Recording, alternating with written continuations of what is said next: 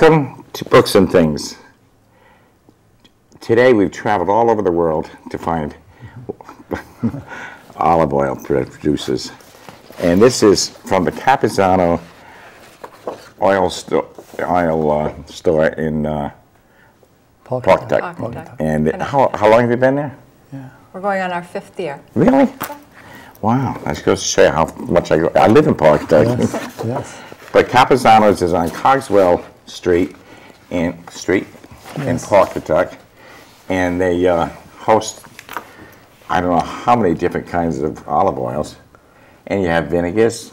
And let me introduce Stephen and Suzanne Capizzano. Hello, Tom. Hello, Tom. And I really appreciate you being here because I know nothing about oil. You know, a couple of things I mentioned to you in the store about. I do know 2 oils that are not right. But I think there's so much to learn. Yes. And people, you talk about, I get some more olive oil today. They don't know what kind. Yes. So what can you tell us about oil? If I may start, I think one of the first things is you know how we got into the business. A number of years ago, I read a study by the University of California at Davis that said that 69% of the international olive oil that was labeled extra virgin in the supermarkets was fraudulent. Okay, so 69%. Wow.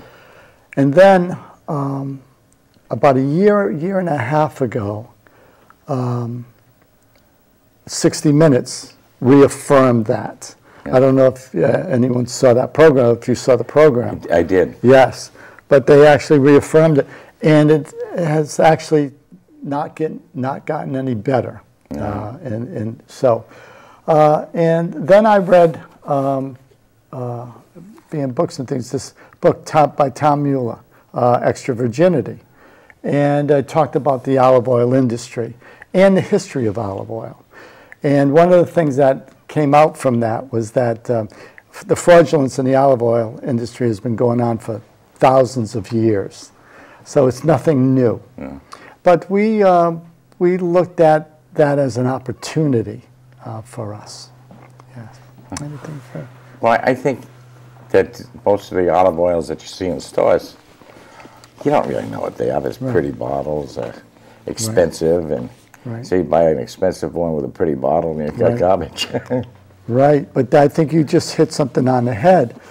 The marketing of olive oil. You know, you see this pastoral scene with this person in an olive grove, and that's what they wanted you to see. It wasn't so much that the olive oil in it was good, but you know, you looked at it from that standpoint. And one of the wonderful things with our store is you can actually experience the nose notes and the flavor notes of each olive oil. So in the education of all of our customers is for them to learn what is extra virgin olive oil. Because you can't taste the oils in the supermarket, they're all in the bottles. Right. And you know, as this chart in back of us is showing, this is a study that UC Davis did, and they took random oils off of random grocery market shelves in California, and they tested it with an independent laboratory, and that's where the 69% of the olive oils were fraudulent. They were old. Wow. That is unfortunate because you go out and buy oil. I know nothing about it. I want to make French fries. What do I do? And I think we're missing a boat without proper markings on the jar. This is good for such and such and such. But if they're not going to tell you if it's good oil or not, they're not going to put any labels on it either. Well, there's another thing that Suzanne and I have both suggested was that we have the chemical analysis that goes with each olive oil, each extra virgin olive oil, so that you can see the quality of it. And we've often joked that when they put that on bottles of olive oil at the supermarket, our job will be done, you know, in a sense, and we'll go on and do something else. But you know, for instance, one of the things that is beginning to happen in the industry because of this, the problems that have been going on, is that they're starting to put the crush date on the oil, okay? Meaning that it was crushed in October 2017. Or if you're down in the southern hemisphere, it might be May of 2018. So what they used to do was that they would put best by, meaning they would say you can use this by 2019, you know that. But you didn't know when it was crushed. You know, it could have been crushed a year ago, 2 years ago, sometimes 3 years ago. And the economic market really dictates a lot of how, when they bring it to market. So you don't know that, but now knowing the crush date, you know how old it is, which is really the most important thing for an olive oil. Yeah. And with the bottles on the shelf, you notice that all of our bottles are dark. Yes. So when a customer wants a certain extra virgin olive oil, we bottle it from the fusti. And fusti is in Italian. Yes, it's this small one, very small one. But they're from Italy, and it really means vat. Vat. But we're bottling in dark bottles so that it eliminates the light. While we're on the subject of the bottles, Frank, can you show those pictures? Next. All right, this is the checkout counter. Yes. And there's a couple of fustis. Fusti, because there's more than one. Because there's more than one on the counter.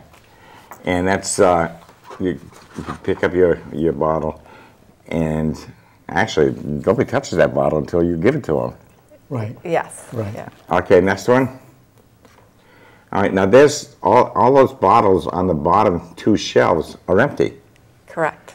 And you pour the olive oil from the vats on the top. Yes, the olive oil, or we have aged balsamic vinegar, so the customer says which size they would like, and then we bottle that for them from the fusta. And you said you'd never let anybody touch those. No, we don't want anyone touching those spigots. Yes, yes. Sanitary reasons. Yeah, it's a good idea. Yes. Yeah, because you never know where their hands have been. Exactly. Right. Exactly. So we're very careful with that. Yeah.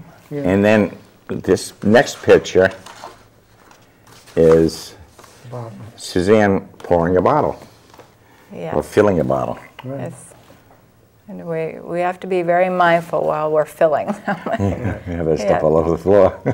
But those are the extra virgin olive oil tanks, and the green tags on the front of them actually talk about that extra virgin olive oil. So it tells you when we crushed it, when it was crushed.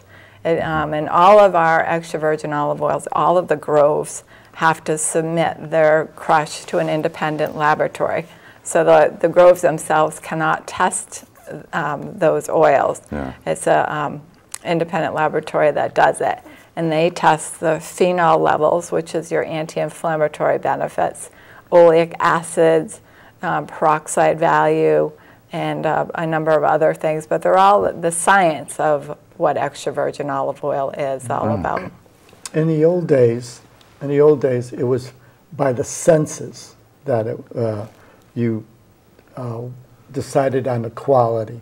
And they had people who you could smell or taste any defects that were involved with the olives and the olive oil. Nowadays, it's so popular now, olive oil and things, that they don't really have enough of these experts to really work with that so much. But that's not the only reason. But the chemistry is also very helpful with the quality of an oil. Yes. So it's just not olive oil in a bottle anymore. Well, you know, that's a great observation, because it's not just an olive oil, and it can still be just an olive oil if that's what you want.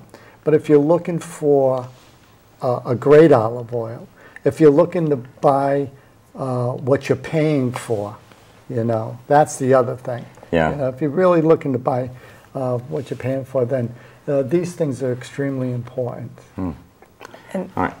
Okay. And there's a lot of news and research and documented research now that what is healthy about extra virgin olive oil. So there's research studies from Rutgers University and the UC Davis Olive Center that are really fine-tuning those studies that the olein canthal of the olive is actually killing certain cancer cells. So that it's a wonderful time to be in the movement of food as medicine with the extra virgin olive oils. And that goes back to your point about it's not just olive oil anymore, because for the health benefits of things, it's the quality of the olive oil. Okay, those phenol levels on a lot of bottles in the supermarkets are relatively low. The better oils have higher phenol levels, which are those anti-inflammatories, which are the health benefits of one of the health benefits of an olive oil. I'm assuming that most of this oil is for cooking. That's a great statement, because our extra virgin olive oils, all of our olive oils are tested. So the smoke point is 410 degrees. So you can cook with extra virgin olive oils.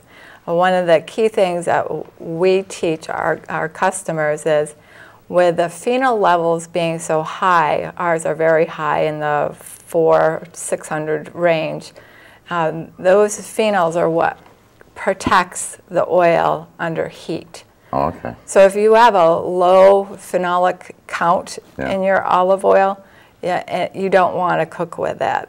That's really not recommended. If it's a high phenol count, then absolutely it's safe to cook with. The lower phenols they break down quicker, so you would want to just use those on all right, I live alone. I throw a steak in every once in a while, or a hamburger or whatever, and I want to put oil in. What would I use?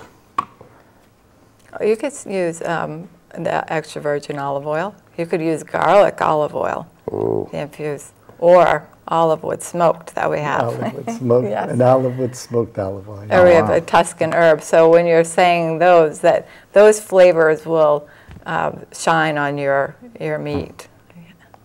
And I also do French fries. And I throw it. I think what we're trying to say is the key is, if you're going to use olive oil, you don't want the olive oil to break down under heat, because that's really an unhealthy situation. We really never thought about that. You know, have an olive oil for 55 years, 60 years now. Back in the old days, we didn't think in this respect as far as health-wise and conscious-wise. But if you're going to be doing that, you want to get a quality oil that does not break down under heat. Now, what about for grinders? Again, well, may I just because something that was pointed out in this book, but I know anyway, is that different oils will bring different flavors to anything. Yeah. And if it's bad, you throw it in. And if UC Davis did another study that I was reading, that they gave a great extra virgin olive oil to people, and then they gave a rancid oil, and close to 50% of the people liked the rancid oil better than the great oil. Do you know why? Any idea why that might happen? Because that's really all they knew. They've been eating or putting rancid oil all their lives, so they thought that was supposed to be what olive oil tasted like. Yes. Well, that's not good. I think I got a couple more pictures here. Or this one is a display. Yes, so those are our olives. We have, I'm going to say, amazing, exquisite, exceptional olives from Spain. We have a manzanilla olive, and we have a queen olive. It's a Gordel. So the things about our olives is that they're not brined with any added chemicals or synthetic things. It's brined naturally, and it's lower in sodium than most olives are. So a lot of our customers, we give them samples to taste, because when you see an olive in a jar and you think, okay, it's just an olive, but once they taste that clean, crisp flavor, they really like them. I gotta stop back again. I got more time. But those are excellent pictures. And this is that more, is that vinegar, or is this more? No, more of the same. Those are the oils. Now, how many different oils do you have? Well, it changes season to season. Okay. Okay. Right now, let's see. I would say, go ahead. We normally have 5 different extra virgin olive oils from different parts of the, like those are all Northern Hemisphere extra virgin olive oils. So there's 2 from Spain, and then there was 3 from Italy. One was from Puglia, and then the other 2 were from Sicily. How do you keep track of all those? Yeah, it's a obviously fun, you know your business. Yes. Yeah, Yes. and it's also working with great people. Yeah, see, that's that. In this day and age, it's not just you doing everything. It's the people that you work with, and we work with some great people. One of them being the Bradley family out in California, who has been mentors to us and helpful, very much so. And what Suzanne was saying was that what we have now is the Northern Hemisphere oils, meaning the Mediterranean region. And that is, they crush in October, November, December, and into December sometimes. And that's the way that we always remembered olive oil back in the old days. Nowadays, just like wine, olive oil is going down to the Southern Hemisphere. It's, where we'll get it from South Africa, Uruguay, Chile, Australia, and they crush in May, June, around that time. So they really have just finished their crush, and in about a month or so, we will be getting those olive oils. Now, when you say crush, is that crushing the olives? Or? Yes, crushing the olives, right. We also, because of the Bradley family, we have ongoing educational summits with them, and we were able to be at a grove in Woodland, California. So we were able to see them being picked, and then went to the mill. So all of our olive oils, all of the groves have to crush within 4 hours. Really? They can't hold the olives, because once an olive leaves the tree, it starts to break down. Wow. So we got to see the milling process and the washing of the olives, and then the crushing. So it's not the older way where you have the stone that's going around and it's crushing the olive. These are called malaxers. They're steel blades, so they crush the olive and the pit until it becomes a paste. And then the oil actually rises from the paste, and then it's going through a centrifuge.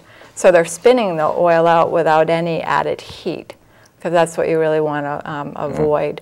And we get to taste that first juice from the crushed olive. How many olives does it take to make a bottle of olive oil? From the picking to through? Well, you figure that once they pick, within 4 hours, they have to be at the mill being crushed. Yeah. And it takes, not too long after that, in a sense. I can't tell you exactly that timing. But, as Suzanne was saying, you see it, they have these hammers now that will crush it. And then it goes down a conveyor belt, down to the, the malaxers and a centrifuge. And then it comes out just like a fountain where you put your glass in and you taste it, right? That's the way to taste olive oil. So how many? Because we're not close to the groves, Yeah. we can't do that quite as readily. Yeah. Yeah. But how many olives does it take to fill a jar? Oh, I mean, we talking hundreds or? oh, geez, I don't know exactly. Okay. I can't tell you. Yeah, that's. Must yeah. take a lot, though. It, Tiny olives. So. it does, but you know, the thing about it is that you have your olive, which gives that oil, but if you pick it earlier in the season, Yeah. it doesn't give as much oil, but it's more intense. It's more, the polyphenols, the phenols are probably higher. If you let it ripen more, it gives more oil. When it's not ripe, it gives less oil. When it's riper, it gives more oil, but the phenol level begins to come down. So you have to play with that in the industry, meaning, do I want a lot of oil where the phenol levels are less? Do I want a little oil where the phenol levels are higher? Yeah. That's one of the things with our the Bradley family. They really focus in on the healthy parts of the extra virgin olive oil. So a lot of ours that we bring into the store are high in phenols because of our background. My background is in healthcare. It's really about cardiac health and all of those You were things. both in healthcare, weren't you? Yeah. Yes. Yes. Yeah. Yes. But one of the other interesting little pieces, a lot of people ask, well, how do the phenols get into the olives for us to consume? And when you're looking at the trees, the olive trees, so the environment, just like with wine, the terroir of wines, the environment is really what helps those pieces along. So if the trees are in a dry environment and it's a distress, it's stress to that tree. So in order for that tree to survive, it actually produces the phenols. So the phenols go into the olives that then benefit us. Wow. Huh. I just thought cooking oil was... Exactly. We all did at one time. You always We brought all up in a did. Portuguese house and We all grab did. oil and make French fries or whatever. You'll have to come in. We're going to the southern hemisphere now, but next year we have this luscious cobrancosa from Portugal that we bring in. If you are Portuguese, that you might like very I'd love to much. try it. Yeah. Yeah, because I'm not a great cook. I do cook, and but I buy the oil that looks like it's going to be a nice one, and I don't know if it is or not. Well, that's one of the, coming into the store, you'll get that education, to smell it and taste it. So the difference between refined olive oils that a lot of companies have, ours have it's a green grassy, herbaceous nose note. So that, as our customers say, that what has an alive smell to it. So refined olive oils have really no smell. It's a very heavy, as some customers say, it's a heavy, oily smell or taste. We got 5 minutes left. No, Do you want to talk about the props that you got here? Yes. Well, these are tasting glasses, and they are, as you can see, blue. And they're blue for a specific reason. Actually, the shape is specific to the tasting. The color, I always go back to the history of it. We always think the greener an olive oil, the better it is. That's a myth. That's not true.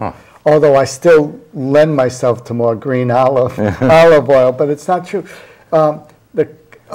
The blueness of this glass hides the color, so you're not biased to the color, and you're just working from the quality of the oil. That's it. It gives you a little bit of. It has a flat bottom because they heat it. 82 degrees, I believe, is the temperature for each of the oils when they're tasted and testing, because that's when it begins to really pop with the smell and the taste. And the shape, just easy to hold on to. But the key, I think, here is really the color, that it's blue because you don't want to be biased to what the color is. And that's where those come from UC Davis Olive Center. Oh, really? And that's where we get our education from there, where we did it. And I noticed that in your store you have little paper cups all around there, so people can try it. That can try it. I don't think I've ever tried tasting olive oil. Well, that's because you haven't tasted a good or a great olive oil. Right. They don't do that in the stores. Yes, yes, because of that. But I want to just, for me, ending by saying we had a culinary class come in from a local high school and spent about an hour with the education of it. And at the end of it, we gave them a little taste test. I gave them 4 olive oils. 3 of them were extra virgin, fine quality olive oils, and we gave them a rancid oil. And each one of them, after that education, was able to pick up that rancid oil like that. Really? They knew it. They knew it. Huh. They actually knew it as much by the smell before they even drank it. Wow. Yeah. Wow. Yeah. Easy, quick, learn. Yeah. Now, is virgin oil fairly new? Virgin oil is What do we call it? extra virgin olive oil, fairly new. No. It doesn't seem as though, as a kid, I've ever run across it. No. Do you want to answer that? Or Well, I can answer? the term extra virgin it means 0 defects in the olive oil. Oh, okay. Right. And the free fatty acids of an extra virgin olive oil are, in chemistry, in the chemical analysis of it, is a 0.8 or less. If it's over a 0.8, it now becomes a virgin olive oil. Okay, so there's qualities to the oils that go along with it. I've got a couple of minutes, and I really appreciate you guys being on. And I've learned a lot, and I hope everybody else has. If you enjoyed the show and learned something about cooking oils, say thank you to Stephen and Suzanne, and go visit them on Cogswell Avenue.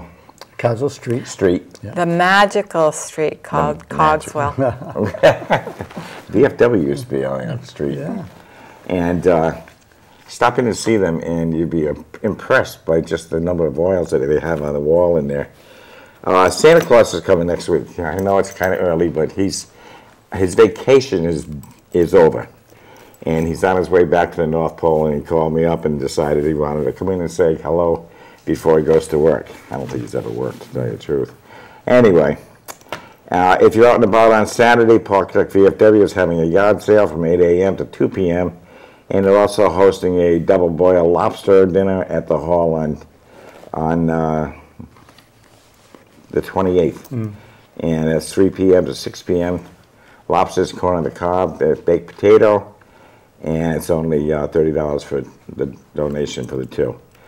In August, I got Connie Bambachi, I think her name is, telling us about her deaf dog and how she and her husband taught the dog over 70 ASL, American Sign Language, and the dog pretty much answers her and knows exactly what she's talking about.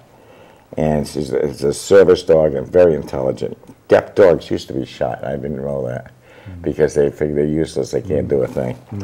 They're not. Jim Bennett's coming back with a book on William Gillette.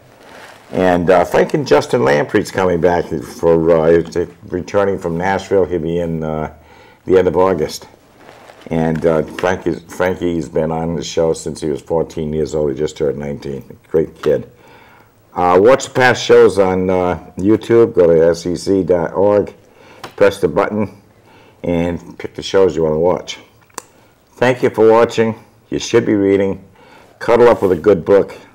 Be kind, smile, and I'll see you next week. Thank you. Thank you. Thank you. Thank you.